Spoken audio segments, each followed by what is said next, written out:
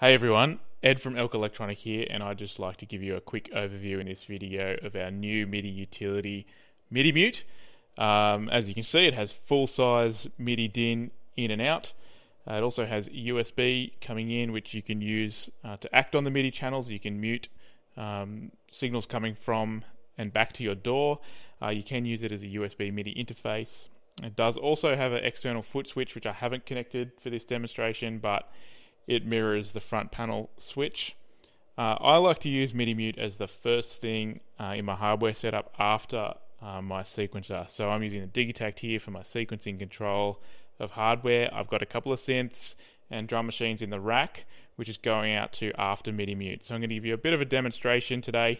We use this rotary controller to select the MIDI channels we're acting on.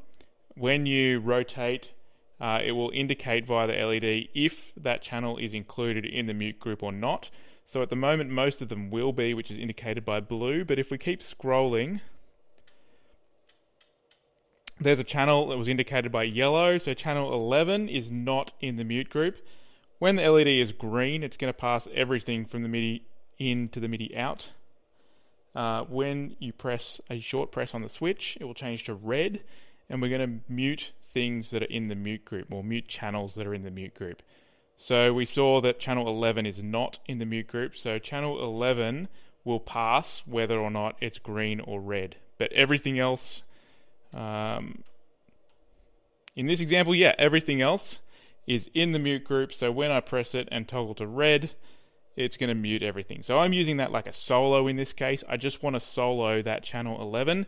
You're going to hear in the example that channel 11 is my bass, so I'm going to solo that channel. Doesn't matter where the knob is for this to happen, but let's just have a listen to the sequence to start with. So it's green, it should pass everything if I hit play. And if I want to solo that bass line, I'm just going to press the button once. You can hear it's chopped out everything else. Channel 11 wasn't in the mute group, so it has left that one in place. We can pull things in and out in real time. So on channel 13, I've got just sort of a bell sound on the synth. Right now it's muted. If I want to remove it from the mute group altogether, I can do that in real time. So to do that, I'm going to hold down the switch. And so now I've introduced that back in without the drums, because the drums are still covered by the mute group. When I press it a short press again, we're going to go green and let everything back through, and we'll get our drums back.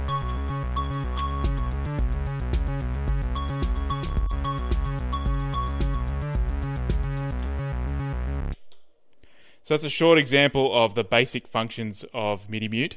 There's a bunch of ways in which you can use this. It can be a useful tool if you're a gigging keyboardist and you've got multiple keyboards. You may be familiar with something more like this, which is an old school sort of toggle switch, kill the MIDI, signal.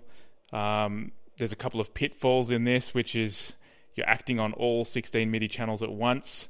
And if you toggle between a note on and a note off, the note will hang. So there's a bit of a pitfall there as well. So MIDI Mute deals with those issues and doesn't have hanging notes. As you can hear, it's quite robust. And so that gives you a lot more flexibility in the extra features we've got here as well. If you want to leave things on a tabletop like this and control things from the floor so your hands are free to play or those sort of things, you can use the external foot switch. Like I said before, the USB interface can also be used with a DAW. But if you'd like more information, check it out on the website. It's available for sale now on the website as well. I'd love to see what you come up with this and see how it fits into your hardware setup.